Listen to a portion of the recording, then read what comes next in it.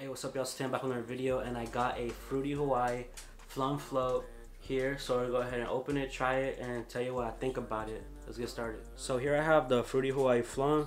As you can see, it comes in like these packages, and this one is like the hard one, so it's not gonna be squishy or anything, and it pops right out right here.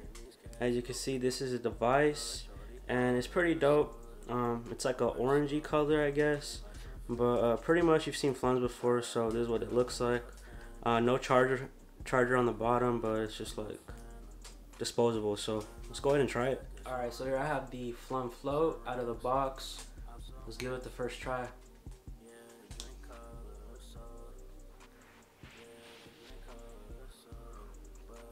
Okay.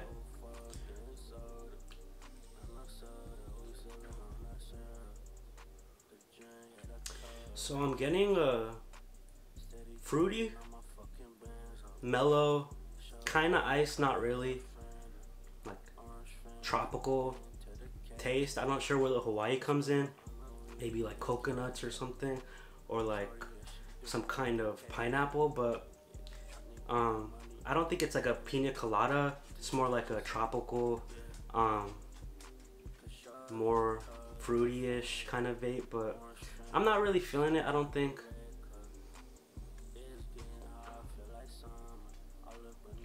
Now sometimes they take a little bit to get used to, these Flums, but honestly, when it comes to the ones that are bad, I don't really like them like that.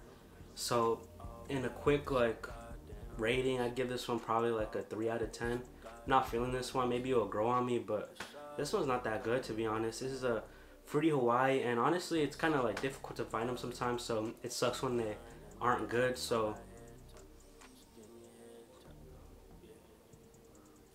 yeah, this one's okay, but not the best. So if y'all thinking about checking this one out, maybe don't. But if you really like that like tropical Hawaii fruity, I don't know, kind of vape, then maybe this is for you. It has that ice, but 5% Nick.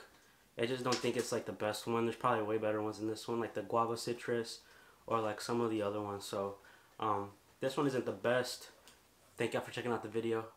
Peace.